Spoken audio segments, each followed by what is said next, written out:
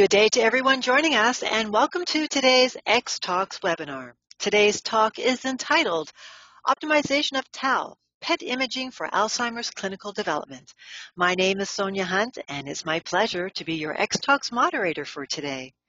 Today's webinar will run for approximately 60 minutes. This presentation includes a Q&A session with our speakers. This webinar is designed to be interactive, and webinars work best when you're involved. So please feel free to submit questions and comments for our speakers throughout the presentation using the questions chat box, and we'll try to attend to your questions during the Q&A session. This chat box is located in the control panel, and that's found on the right-hand side of your screen.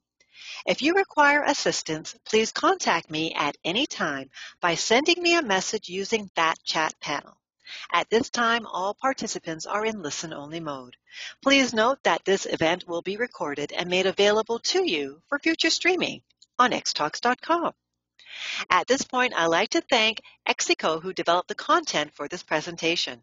Exico's purpose is to advance medicine and human health by turning data into clinically meaningful information, providing valuable new insights in neuroscience. Their goal is to be a leading proponent in the use of AI in clinical development to improve biopharma R&D productivity through the adoption of breakthrough data analytics in precision healthcare. Through the deployment of novel AI algorithms, they analyze and interpret brain scans and digital biosensor data to enable better trial design, patient selection, and ultimately clinical outcomes across all phases of clinical evaluation. Their data analytics services are deployed on some of the most important clinical trials in neuroscience, providing valuable insights to disease progression and patient safety, enabling their clients to make better informed decisions earlier in the clinical development pathway. And now, I'd like to introduce our speakers for today's webinar. Our first speaker is Dr. Victor Villamain, who graduated cum laude in 1983 from the Universidad Nacional de Buenos Aires in Argentina. He continued his postgraduate studies at the Division of Nuclear Medicine at the Johns Hopkins Medical Institutions. Since 2003, when he joined the neurodegeneration group in Melbourne, he has performed several preclinical and clinical studies of new A, B, and tau imaging tracers in animal transgenic models and humans. He has authored and co-authored several book chapters and requested reviews on molecular imaging and more than 300 original research publications. Among honors, he has received the De Leon Prize in Neuroimaging in 2013, the Christopher Clark Award in 2014, and the Carl Lesson Award in 2018. Since 2016, he has been recognized as one of the world's most influential scientific minds based on his citations being in the top 1% in the world in the field of neuroscience. And now I'd like to present our second speaker, and that is Dr. Richard Mambert, who graduated from the University of Bristol with a master's degree in engineering mathematics and holds a PhD from University College London in medical physics, specializing in PET and MRI image acquisition, motion correction, and image reconstruction. He has published several scientific papers in a number of leading medical imaging journals, including the Journal of Nuclear Medicine, where he was awarded the Alavi Mandel Award. He also won a Young Investigator Award at SNMMI and received the University College London Translational Research Grant in 2016. Richard currently works at Exio as scientific lead across a wide range of therapeutic areas, including Alzheimer, Parkinson's, Huntington's disease, progressive supranuclear palsy, and multiple system atrophy. And now, before I pass over the controls to our first speaker, which is Victor, I'm going to launch our first poll question, which will appear on your screen right now. And there it is in front of you. And I greatly appreciate if everyone would participate in this poll question as it's done in real time. And I will be able to share the results with you once I close the polls. So I'll give you about 35 seconds to complete this poll question, as you see before you. And the question is, in which stages of tau PET imaging implementation within clinical studies are you facing the most challenges? And you have a couple options below. Please choose one. One option is protocol development trial design. The other one is site setup, image segmentation and QC, and the other option is data interpretation. So your participation would be greatly appreciated if I can have everyone now cast their votes, and I will close the polls in the next 10 seconds. So please go ahead and select one of those options there. Okay, I am now going to close the polls as it looks like the majority of everyone has voted. So thank you very much for that. It is truly appreciated. I will now close the polls and share the results with you. And those are the results of today's first poll question. And we have 32% at protocol development design, trial design, 13% at site setup, 15% at image segmentation and QC, and 40% at data interpretation. So thank you very much for participating in our first poll question. And now I'm going to pass over the controls to our first speaker, and that is Victor. So Victor, when you are ready, you may begin. Okay, good day to everybody. Thank you for the introduction. I will talk about the optimization of tau PET imaging for Alzheimer's clinical development. Here, okay. Here are my disclosures. The outline of the presentation, I will briefly talk about tau as an imaging target, and then talk about tau imaging in Alzheimer's disease, go over the first and second generation tau tracers, touch a little bit on tau imaging in non-AD tauopathies, talk about the relationship of tau with amyloid, and then a little bit at the end towards talk about universal tau mask and scale. So you know that there are 6 isoforms of tau, and the way they combine, you can they lead to different tauopathies. Tauopathy type 1 or secondary tauopathies are a combination of 3 repeats and 4 repeats. And there you can find Alzheimer's disease and non-AD tauopathies type 1, like Down syndrome, chronic traumatic encephalopathy. Then you have 4 repeat tauopathies. The most common ones are cortical-basal degeneration and progressive supranuclear palsy. And then 3 repeat tauopathies, which is typical of Pick's disease. In the recent years, there had been a lot of advance by Gethert and his group, looking at the conformation and the folding of the fibrils. And it's interesting that even the same 3 and 4 repeat, if you look at Alzheimer's disease tau and CTE tau, they look the same, but the folding is slightly different. Much different when you have a 4 repeat like cortical-basal or a 3 repeat like you have with Pick. And these foldings can be used to study the places where you can have tau tracers binding, in this case, PBB3.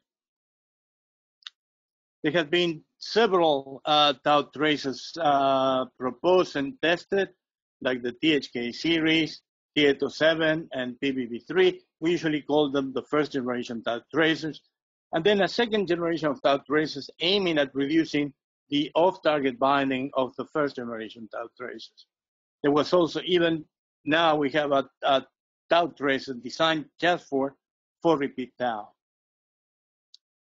In Alzheimer's disease, what we typically see is as the signal increases in the cortex, we see an increase in the cognitive impairment, as you can see here. From this level on, all these cases, all the top cases, are high on amyloid. You can also not only see the cortical retention of the tracer, but you see the retention of tracer in off-target regions, like in B, that you can see the choroid plexus, or in C, that you can see the basal ganglia. But this distribution of the tau imaging tracer followed the known distribution of neuropathology, either if you follow the Brackenbrach stages or the Delacourt stages. And we can use this tau distribution of tau in the brain to identify in vivo the different tau pathological subtypes in Alzheimer's disease, being limbic predominant, the typical presentation, or the hippocampal sparing. And that's what we have with B1451 of fluorotaucipir, which is a first generation tracer. We see the same with second generation tracers. And what's interesting is that the cognitive profile is different for these different subtypes. For example, the typical presentation is a more amnestic presentation, while the hippocampal sparing, it involves more the non-memory domains. When we look at the relationship between tau and age, what we see, if we look at one end of the spectrum and we look at controls, we see a very slow increase over time, and these have been identified as primary age related tauopathy, which is the increase of tau in the mesial temporal cortex in the absence of amyloid. But when we look at the other end of the spectrum, at AD patients, we see that the younger elderly AD patients catch much higher tau than their elderly counterparts. And you can see it with different traces, in this case, MK. You can see with fluorotaucipir. This is from Mayo Clinic. You see this is from ADNI. Neuropathological studies have shown that tau has a much tighter association with cognition than A-beta. And we see the same when we do tau imaging studies. Here we have a mini-mental state with a high correlation, highly significant correlation with tau. And we look at delayed recall, which is a measure of episodic memory, also very highly correlated with tau. When we look at the regional distribution, compare it with the regional distribution of amyloid, we see they're different. While amyloid is very high in the frontal lobe, superior temporal, and sparing usually the mesial temporal lobe, with tau we have a temporoparietal distribution. It's usually high in the mesial temporal lobe. What is common to both is the posterior cingulate. And we're still looking at this pattern of distribution, and we compare to the pattern of markers of neurodegeneration, like glucose hypometabolism or cortical atrophy. And we see that the pattern of hypometabolism or atrophy follows the pattern of tau distribution in the brain and not amyloid in the brain. Furthermore, what we see is that the extent of high tau in the brain is usually larger than the areas involving hypometabolism or atrophy, suggesting that tau might precede these processes. And this was confirmed in longitudinal studies. Here we have longitudinal study with tau, showing that tau in itself doesn't change much. But when we look at the FDG studies at the glucose metabolism, we see that there's increasing hypometabolism in those areas that are high on tau. And the same happens when we look at cortical thickness or gray matter atrophy. The areas that show progressive atrophy are those areas that are at baseline high on tau.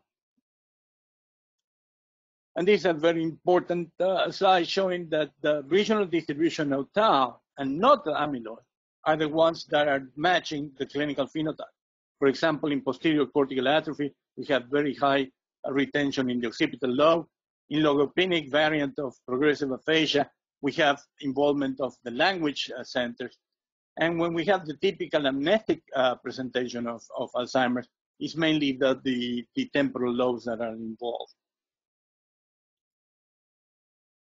When there was a huge study of about 700 subjects comparing A-beta, the amyloid status, and tau, and comparing different neurodegenerative conditions. And as you can see here, in those with low amyloid in the brain, either controls or MCI, they rarely show cases that have high tau in the brain. But when we look at the high amyloid in the brain, in the controls, we see the same. Only a very few cases, exceptional cases, of controls with high amyloid in the brain have high tau. About 40% of the prodromal AD, high amyloid MCI, do not show tau in the brain, and about 10 to 20% of the high amyloid Alzheimer's disease patients do not show high tau in the brain. But when compared to the other neurodegenerative disorders, the tau has an exquisite way to discriminate between Alzheimer's and the other conditions, to the point that if you have a severe cognitively impaired patient, you first do a tau imaging study. If the tau imaging study is positive, you don't need to do the amyloid on that. And it's much better when you compare to measures of volumetric like hippocampal atrophy or cortical atrophy. But when you move to the MCI stage, the accuracy drops and the actually volumetrics are I would say, useless. The authors of the paper didn't even bother to look at the controls because, as I said before, there's nothing there to be shown. When tau imaging was compared ante-mortem and post-mortem, they found that it's a very high correlation between the findings in PET with the findings in post-mortem. And but when you look at the cases with less tau in the brain, you see that the correlation is much lower. When they finished the phase 3 study for fludarabine, Abbott published that they announced that they have a very high confidence in detecting stage 5 and 6 of Braak and Braak, but not stages below that. And it's probably because of this effect that it's not very good to detect low levels of tau in the brain. When we compared cases of familiar AD or sporadic AD with the same degree of impairment, we see that familiar AD had much higher tau in the brain than sporadic AD. And even though it's, familiar AD is a disease characterized by the overproduction of amyloid, they have much more tau in the brain. When we look at the different tracers, we saw this before. This is from a different study. Again, increasing cortical tau is associated with increasing cortical impairment. But in here, you can see the off-target binding in the basal ganglia, and in some of the cases, you also see the choroid plexus showing up. And that was one of the reasons to develop new tracers trying to avoid that. So first generation tracer carbon 11 PB3 was then labeled with F18, and this F18 radiolabeling increased the dynamic range and the signal to noise ratio, making higher contrast images. It prevented from having radiolabeled metabolite entering the brain, which was the problem of the first generation carbon 11 PBB3, and significantly reduced the off-target binding to the striatum, but at the same time increased tremendously the off-target binding in the choroid plexus, as you can see here. Another of these second generation tracer is Genentech TauPro1 or GTP1. Again, it has contrast images, but it still has the off-target binding in the striatum, and sometimes you can also see the choroid plexus. But this tracer is the one that has probably the best kinetics of all the tau tracers. And even in cases with very high tau levels, it reaches apparent steady state, in a way simplifying the quantification of the tracer. Here is another second generation tracer developed by Roche, RO948. And again, it shows high contrast images. It actually decreased much more the off-target binding to basal ganglia and choroid plexus, and it has much better kinetics than the original fludarabine. Here we have another trait, second generation tracer, PI2620, that yields very high contrast images with very low non-specific binding. And as you can see in the controls, if you don't have target, it doesn't bind to anything. But it also has some kind of some degree of off-target binding, as you can see in the scalp, both in AD and control. And because it have hydrophobic metabolite that keeps circulating, you can see the longitudinal sinuses. And this is the latest of the second generation tau tracers, the MK6240. Again, yields very high contrast images in the AD. And again, it's very low, almost no tracer retention in the healthy controls when the target is not present. What you see is a halo that is binding, probably binding to, off-target binding to meninges. So when we compare first generation to second generation tracers, and due to this very low tracer retention in the controls, the second generation have a much better discriminatory power between controls and AD, much better than the first generation tracers in all the regions of the brain, like the mesial temporal cortex, the temporoparietal cortex, or the frontal cortex, or a global measure in the neocortex.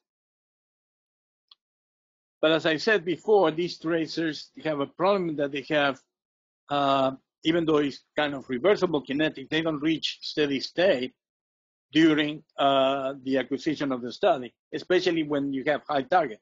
When there's no target in the brain, like in the controls, you don't have any problem. But as you can see, the tendency is not to reach steady state, which complicates quantification. And this is something that Richard will address in his presentation. Briefly, non-AD tauopathies. Here we have Down syndrome. Those with low amyloid in the brain do not show tau in the brain. Those with high amyloid in the brain, we see the same as we see in AD. Some cases do not, a few cases do not show high tau in the brain. The other ones show the tau in the brain. And this tau in the brain follows the similar pattern that we see in Alzheimer's disease. But when we look at former National Football League players, we see that the regional distribution of tau in the brain is different. We see mainly retention in the frontotemporal, in the dorsolateral prefrontal areas, and in the mesial temporal lobe, which follows the description of the McKee scale of tau deposition. And if you look at the scans, they look at either stage 3 or stage 4, which is different with the typical most posterior presentation that you see in Alzheimer's disease. Looking at 4 repeat tauopathies, these traces, as we talked before, PI 2620, can bind to 4 repeat tauopathies, in this case, PSP or corticobasal degeneration. They have a completely different pattern of brain retention that we see in AD.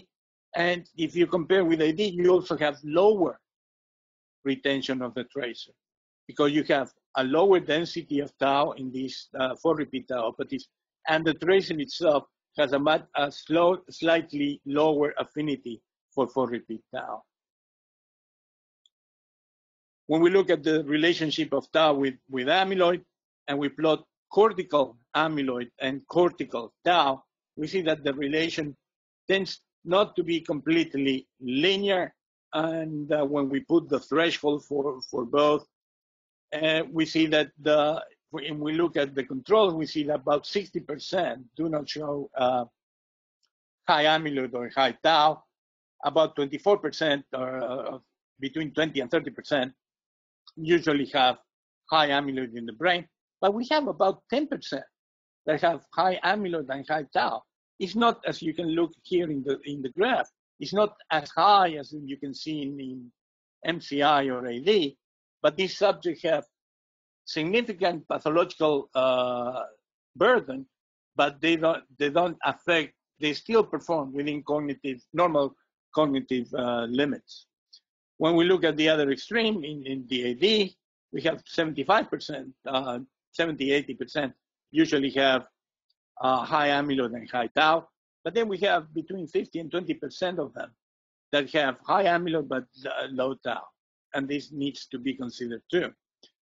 So looking at this graph, being this nonlinearity, it appears that high tau in neocortical regions is associated with high neocortical beta, suggesting detectable cortical beta precedes detectable cortical tau. And the main word here is detectable. We have to remember that tau the density of tau is at least 1 order of magnitude lower than amyloid. So assuming the same stoichiometry of these tracers and the same affinity, you need 10 times more tau to have the same signal that you get with the beta. When we look at how they change over time between the two, we see that we detect amyloid accumulation early, reaching a threshold of abnormality at 20 centiloids. And then when we go above 50 centiloids, we see spreading of tau in the cortical regions. And this is, as you can see, a very slow process. It takes more about 20 years. When we plot the amyloid over time and the threshold of abnormality, we see that it takes about 20 years to go from being abnormal to reach the levels that we usually see in Alzheimer's disease. When we plot the mesial temporal tau, we see that it takes about 3 to 4 years to become abnormal after amyloid becomes abnormal. When we look at temporoparietal, this is really a cortical, neocortical region. We see that it takes about 12 years to 10 to 12 years, 10 to 12 years to become abnormal after amyloid. And when we look at the frontal areas, it takes about 14 years to become abnormal. And here is the mark of 50 centiloids, which is what we consider that is marking the levels of amyloid that we start seeing cortical tau. When we look at the disease progression in healthy controls, and this is 8-year follow-up, we see that the ones who actually progress to MCI and AD are those who at baseline are above 50 centiloids. And those are the only ones that show significant progression over time. When we look at the cognitive trajectories, and here is a global measure of cognition, we see that only those that have above 50 centiloids are the ones that show cognitive decline, significant cognitive decline over time. As you can see, it's more related to the tau. So this adapted from Professor Jack. So he said that before any significant amyloid deposition, tau starts accumulating in the mesial temporal cortex, and almost everyone in the population develops primary age-related tauopathy at some point in time. By itself, this tauopathy produces none to mild clinical symptomatology. Independently from part, A-beta starts accumulated in your cortical areas, and some point in time, either amyloid or some other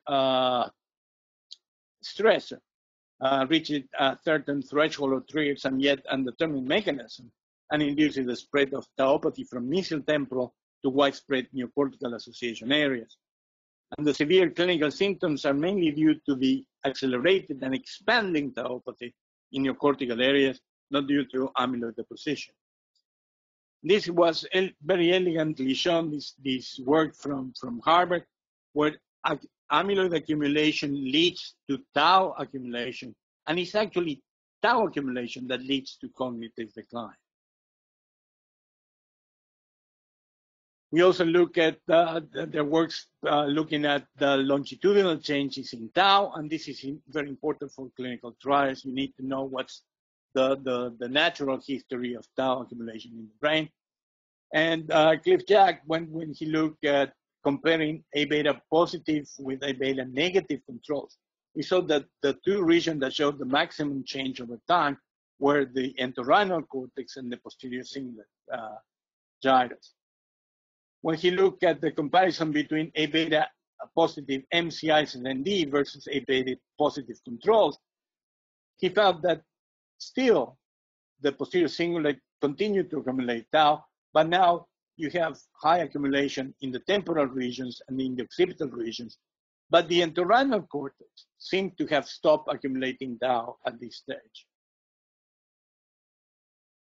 So we have been working at developing a universal tau mask, which is based on different tracers.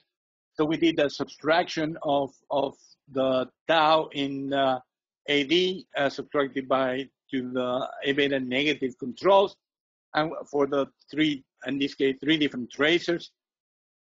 And then we try to find which is the intersection or the commonality or common voxels on this mask, and we created the composite mask.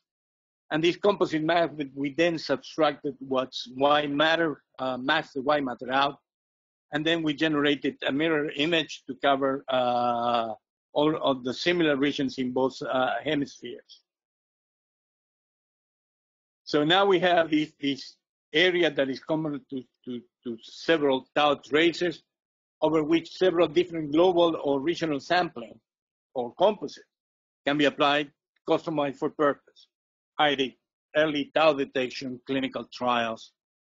And the results obtained with different traces from the same global sample can be expressed together under the 10 center, or we call it center, or center set if expressed at set scores.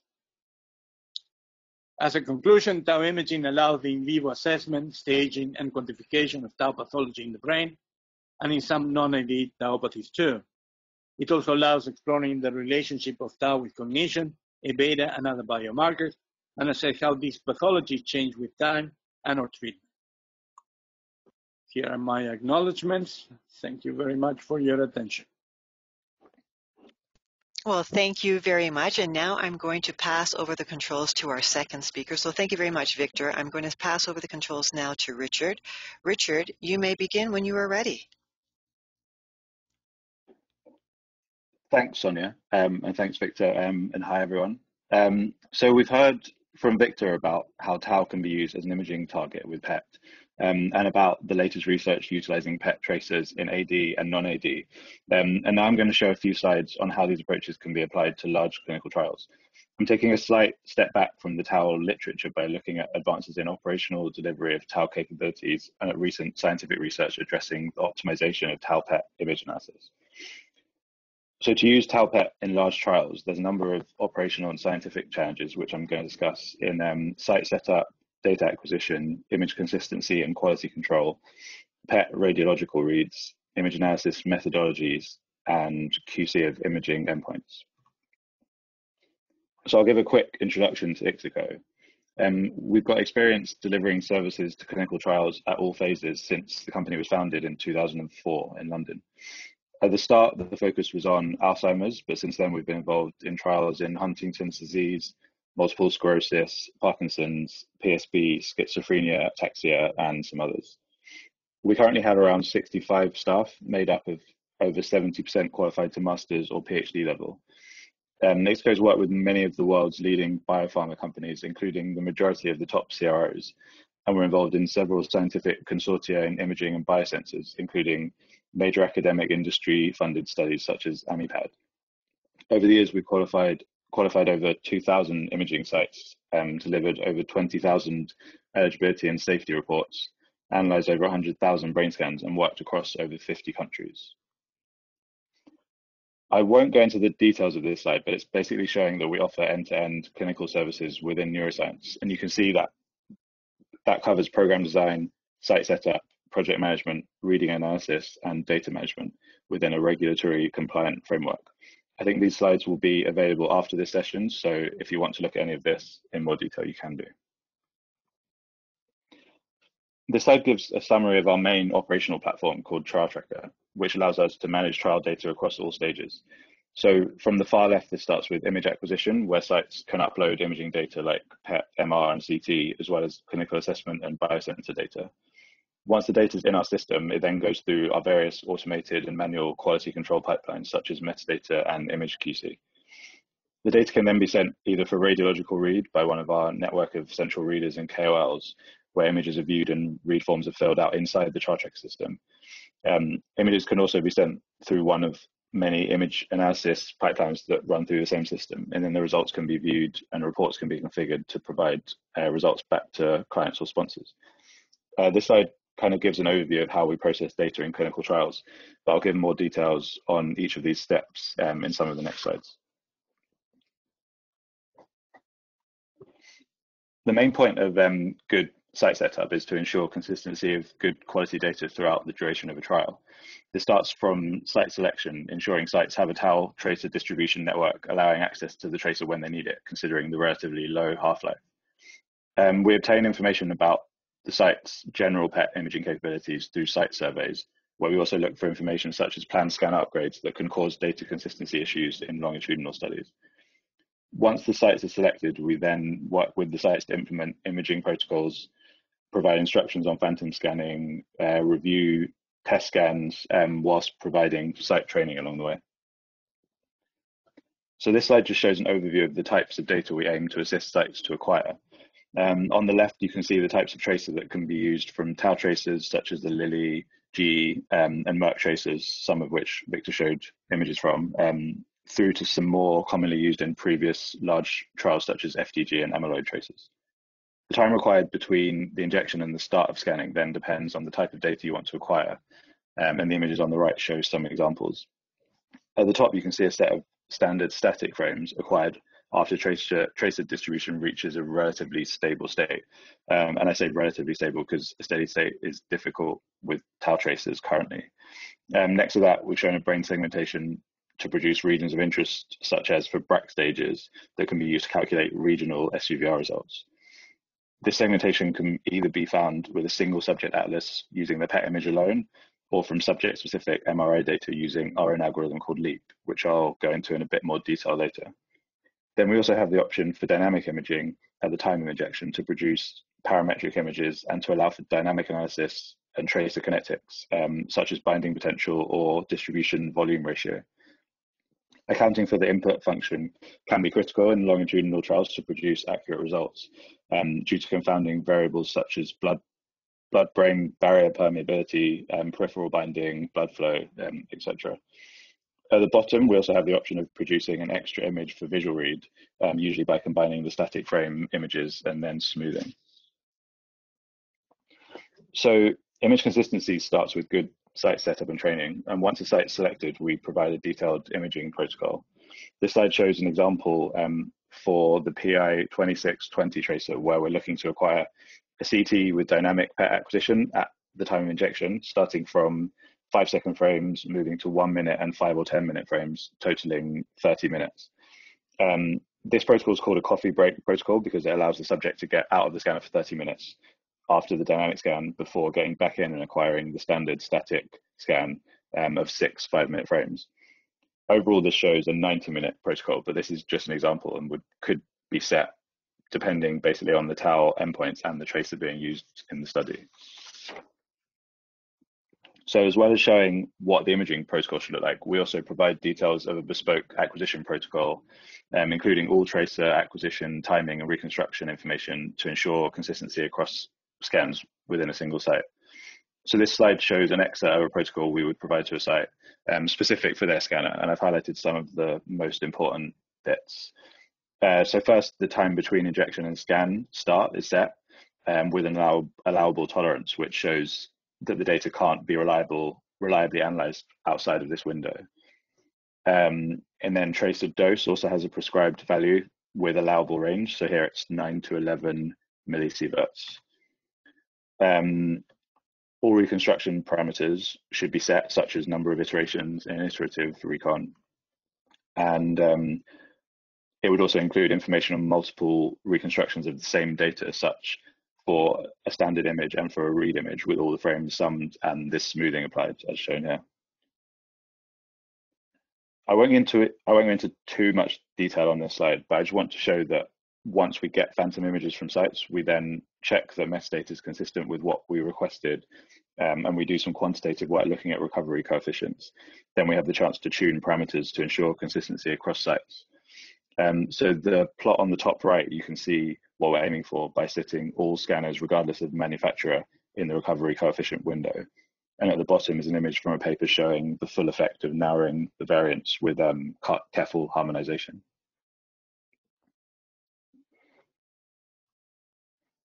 So once the PET data is acquired and it's uploaded into our system, it undergoes a number of QC steps. First, it goes through series labeling, where DICOM data is compared to reference data set up from test data from the site. So each image has a label applied that controls where it goes next. So for example, attenuation corrected PET images would go for image analysis and through the various image analysis pipelines, and a PET read image would be sent for radiological read. All DICOM tags are then checked against predefined tolerances as part of an automated metadata QC process, and sites can be queried if the acquisition protocol has not been adhered to. This table shows various DICOM tags like serial device number that has 0 tolerance, because we don't want that to change over time, and other DICOM tags like dose and scan start time, which have some defined tolerances that are checked. So assuming metadata QC looks good, images then get a full visual QC by our team of trained analysts. So for tau PET imaging studies, often CT images will still be checked, as artifacts in the CT can cause artifacts in the PET image where CT is used for attenuation correction. And the MR is checked if the segmentation used to look at regional tracer uptake is produced from the MR image. So this slide shows some typical artifacts that we would look for at the image QC stage. So the CT images show examples of beam hardening, motion, and streaking artifacts. In the MR images from left to right, you can see examples of ringing, susceptibility, wrap artifacts, and on the right image, the crosshair shows where the scanner isocenter was at the acquisition, which we check to avoid differences in geometric distortion across time points. The PET images show examples of cerebellum truncation, misaligned, non-attenuation corrected PET image with CT, and along the bottom, a case where the head is moved between the 2 PET frames, which is clear from the misalignment with the CT in the first frame. To support the implementation of centralized reads in a clinical trial setting, it's essential for the reader workflow to be facilitated within a single data management system. Within the trial tracker system, for example, that we have, the data can be pushed or extracted by the reader with simultaneous central access to dosing information, historical read forms, and the read form completed within the same system. Automatic reporting to the site directly from us allows for rapid decision-making on eligibility. It also allows visibility and data access for site PI, DSMB, and sponsor. So there's a number of different tau PET rating scales available, and the choice of scale will be study dependent. A database which allows bespoke configuration of the read form and report allows for trial-specific reader workflows to be created and tailored to the trial's specific criteria. Electronic read forms with integrated logic and automated quality checks also minimize error rates. A centralized read minimizes reader variance with the controlled selection of expert readers who can be trained on the specific workflow of this trial. It's also advised to perform inter and intra-rater testing using a gold standard dataset both pre-study and throughout the course of the study. So the example read form here on the right shows a rating scale including medial, inferior, and lateral temporal lobes and medial and lateral parietal lobes with a 1 to 3 severity rating of uptake for each. So overall, the tau positive rating could then be set based on a defined criteria of the above ratings, however that chooses to be set for that trial. So this is another slide I won't go into too much detail on, but it shows the various types of imaging and endpoints we might typically use in an AD trial. So MRI and PET could be used for eligibility and patient stratification. Then analysis for efficacy might include structural MRI for volumetrics, advanced MRI such as DTI and fMRI, and SUVR or dynamic imaging with amyloid or tau tracers. So as we've seen earlier, for tau PET data analysis, we usually want to look at regional measures in the brain, whether that's SUV, SUVR, DVR, or time activity curves, etc. So to look at any metric in a particular region, we need to accurately segment the brain, which we do either with a single subject atlas such as AAL, or if MRI is being acquired with our own subject-specific method called LEAP. So LEAP stands for Learning Embeddings for Atlas Propagation and uses a multi-atlas approach to segment the brain into over 150 structures. This algorithm has been optimized for various regions in different therapeutic areas where volume change is a key imaging biomarker. This slide just shows some important regions in various diseases. So for example, hippocampus atrophy is a marker of disease progression in AD, but we can also use the whole brain segmentation to look at tau tracer uptake in areas such as amygdala, hippocampus, entorhinal cortex, or form composites of BRAC regions. This slide just shows in a bit more detail the stages of how the LEAP algorithm works. I won't go into the details again, but I'm including it here for reference if anyone wants to go back through and have a look at the slides later. As an example of a simple type of tau PET image processing, I thought I'd go through the steps of our regional SUVR pipeline. We always aim to get the standard PET data acquired acquired sometime post-injection in the form of multiple frames. So the first pre-processing step is to remove any poor quality frames before the frames are co-registered and averaged together. If there's a T1 image, then the T1 is registered to PET space, and the leap segmentation can be transformed to PET space before regional activity is extracted, using any other region as the reference region. A similar methodology can be carried out for different types of PET images derived from a dynamic acquisition to look at like tracer kinetics or DVR.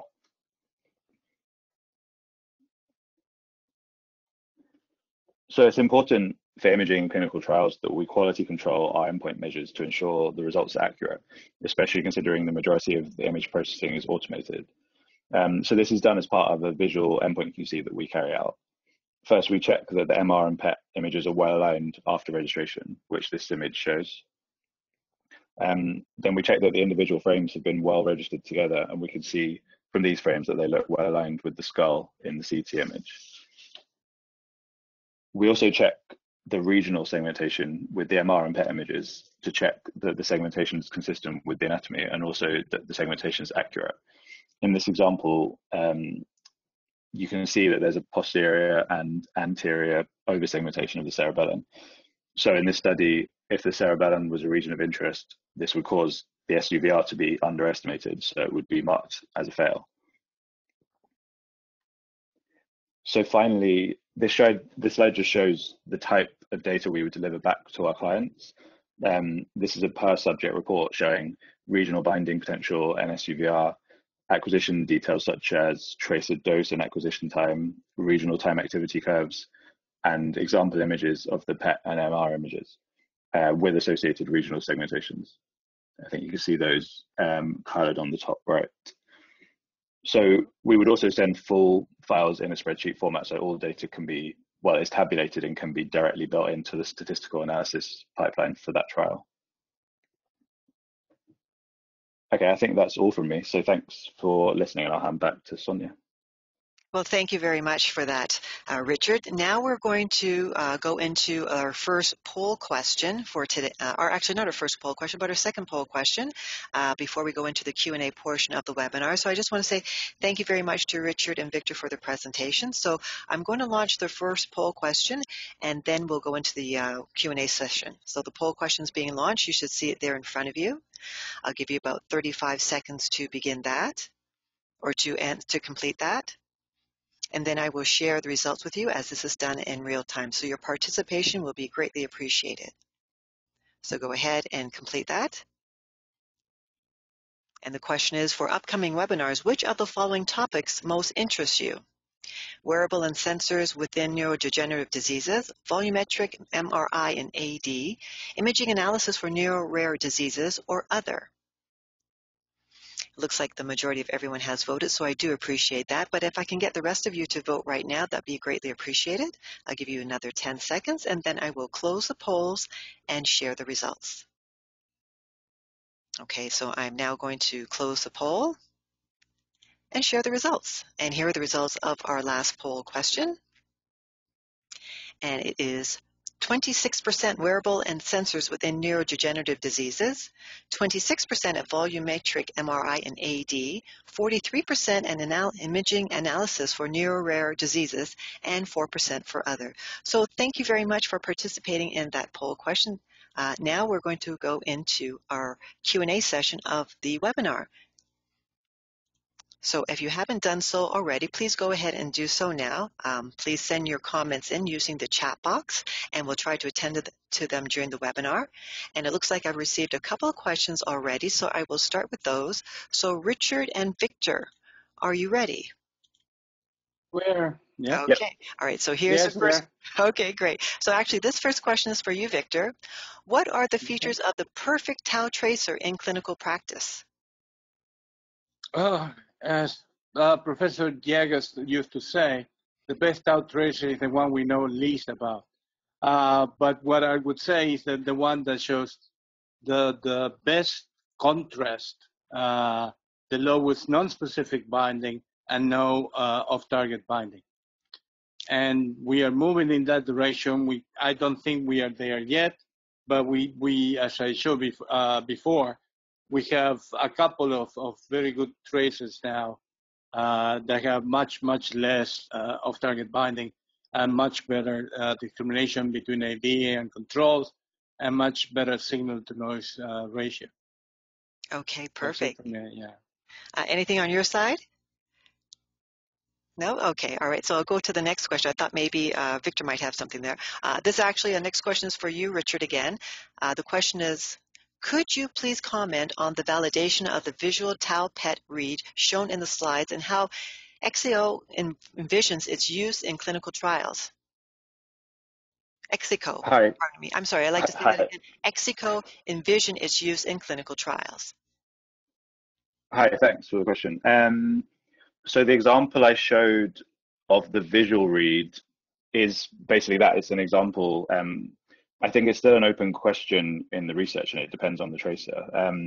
The scale we showed as an example read, including, I think, medial, inferior, lateral temporal lobes and some others, was from an abstract by Sonny et al., I think. There's a few abstracts around, but the research is fairly early in that, in doing reads.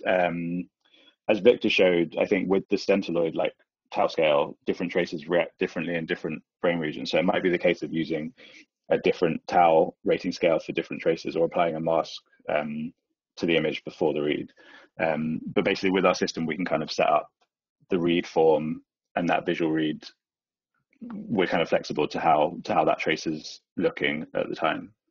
I don't know if you have anything to add to that, Victor. I agree with that. Okay, so then I can go on to the next question. The next question is, can you comment on the development and the use of analytical methodologies beyond the use of region of interest analysis to assess burden and the potential impact in the drug development? I can comment, but I think it's more for Richard. You can use statistical parametric imaging, so you don't constrain yourself to specific regions of interest. So you can compare groups before and after treatment and see which are the regions that show changes over time.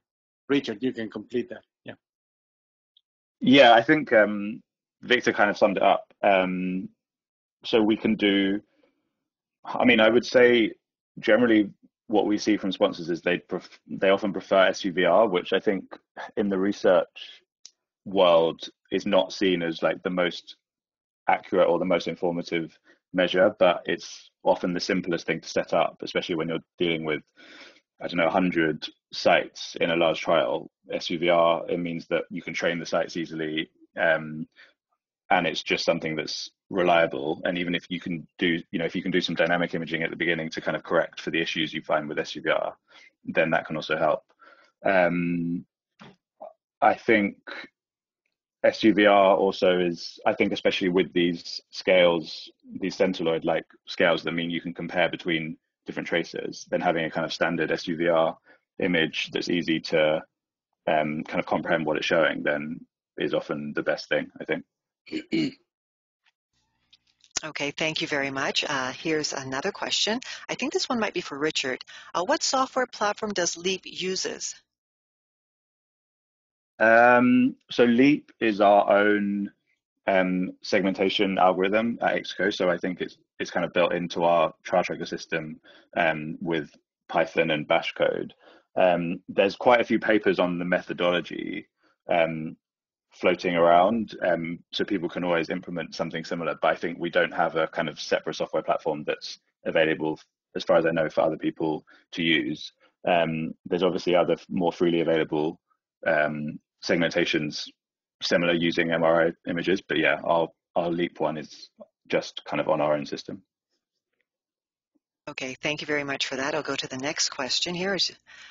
Let's see if I can find it here. Okay, here it is. What are the obstacles to overcome in order to achieve successful tau imaging in vivo? And Victor, I think we overcame a lot of obstacles because tau is not a very easy target for imaging. But in the last 10 years, we have been developing tracers, and we're getting better at that. Now we have to see to implement these for For trials, the information that I show is what we need before the trials is to know the natural history of tau accumulation, so you know if that can be changed by some therapy or not. But I think we have been quite successful in achieving that. We started back in 2010, 2009, and now we have plenty of tau tracers, much better than the original ones we have. This is Richard as well. So yeah, I think Victor has more experience than me, but I think just operationally as well, as I kind of showed a few slides on, even right back to the beginning for larger trials rather than academic trials, picking the right sites at the start. So they need to have access to the tracers. For us, preferably with experience of using tau tracers, or at least of tracers in a research setting, so they're used to the timings and what the images should look like. And then also kind of after that, the quality control of images, being able to pick up issues even when uptake's fairly localized. And then again, I guess on that same point for the analysis, you might need to kind of tune your algorithms. So if you're used to looking at kind of FDG scans, the image registration methods you might want to use to register between PET frames or between PET and MR images might need to be tuned, just because they would be affected by a kind of fairly localized uptake potentially with the tau tracer, depending on the tracer. Okay, thank you. It looks like we have time for another question, or maybe one or two questions, so let's try to squeeze this in. It looks like this question is for Victor. The question here is, what is the most sensitive quantitative analysis technique? For tau, depending on the question. If the question is to compare groups cross-sectionally, I think the SUVR does a pretty good job. It's a simple measure. It's a tissue ratio, easy obtainable, very short scanning time. If you're looking for longitudinal measures or in clinical trials, you have to go to binding potential or DVR, distribution volume relations, because they take into account the input function that might change either by the drug or the progression of the disease. So you need to account for that. And unfortunately, most or almost every amyloid trial did not do that. So the results are quite questionable using just SUVR. Thank you very much. Here's another question. Actually, it's for Victor. Is there a preferential binding of the second generation tracer to a specific tau isoform? Well, we have 6 isoforms. The problem is I don't think so. What makes a preferential binding would be the association of these isoforms. And as I showed, these foldings are exposed in different amino acids where these tracers can bind. And essentially, they are these fibrils, they are beta sheet bindings, and the way they fold these fibrils are the ones that are creating these pockets for these tracers to bind. And it's different for the different combinations with the isoforms. If you have I was showing the folding of the 4 repeat isoform in corticobasal, is completely different from the folding that you have in Alzheimer's disease. And that exposes different kind of amino acids, and the tracer will bind to that groove that exposes those amino acids. So it's not essentially the isoform, it's a combination of the isoform that leads to a specific conformation. And that conformation is that what leads to a specific binding. We have to also remember that the tau protein is a very large protein. Only a small portion of the protein aggregates and forms beta sheet. And even that, so we might have different tracers that bind to different portions of that aggregated tau. Okay, thank you. I'm going to squeeze in one last question, and then we'll have to end the webinar. So let's do this one last question here. In the framework of AD, in which sequence would you locate tau and amyloid PET? Which one for first? Hi, this is. Oh, sorry, go on, Victor. It all depends what is the question and what is the population you're looking at. If you're looking at AD with severe cognitive impairment, you might look just at tau. If you look at healthy controls, you should look only at amyloid because there's usually no tau. That's why they are cognitively unimpaired. But essentially, for a clinical trial, you should assess both, so you have a much better characterization of your population. Go ahead, Richard. Hi, this is Richard. Yeah, I think the only thing I would add is that, as Victor showed, if you're looking kind of pre-MCI or AD, you're going to see uptake in amyloid potentially like years earlier than tau, depending on what region of the brain you're looking at. I think he showed, between like a couple of years and like 10 years in some cases. So I guess in general, you're always going to see amyloid first. Okay, well, thank you very much for those questions. I'd like to thank our audience members who contributed to that, so thank you. We have reached the end of the question and answer portion of the webinar, and if we couldn't attend to your questions, the team at Exico may try to follow up with you after the presentation. If you have any further questions, please direct them to the email address that's on your screen. Thank you, everyone, for participating in today's webinar. You will be receiving a follow-up email from X-Talks with an access to the recorded archive for this event. A survey window will be popping up on your screen. Your participation is greatly appreciated as it will help us to improve on our further webinars. Now, I'm about to send you a link in your chat box. You'll be able to view the recording of this event at that link and also share this link with your colleagues when they register for the recording as well. So I encourage you to do that. And get more out of today's presentation by downloading the supporting materials available under the Handouts tab. We have 4 handouts there for you to look at. So now I'd like to please have everyone thank our speakers, Dr. Richard Manbur and Dr. Victor L. Valimage, for their very insightful presentation. We hope you found this webinar informative. It has been my pleasure to be your webinar moderator. On behalf of the team here at X-Talks, we thank you for joining us. I'm Sonia Hunt. Until next time, take care and bye for now.